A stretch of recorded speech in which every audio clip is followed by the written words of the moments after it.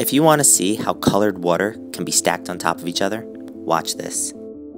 Add 1 spoonful of sugar to the first cup, 2 to the second cup, 3 to the third cup, and 4 spoonfuls of sugar to the fourth cup.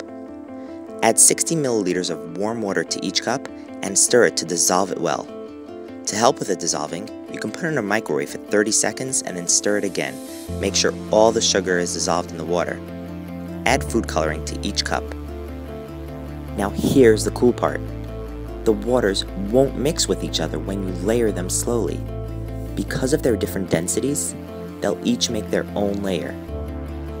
The one with the heaviest density, or the most sugar in it, the blue, will stay on bottom.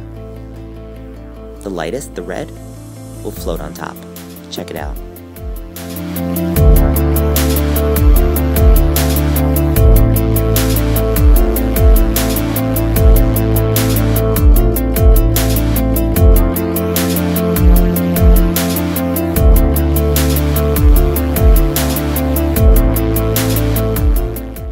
It's not too late to add more of a certain color, even if it's underneath another color.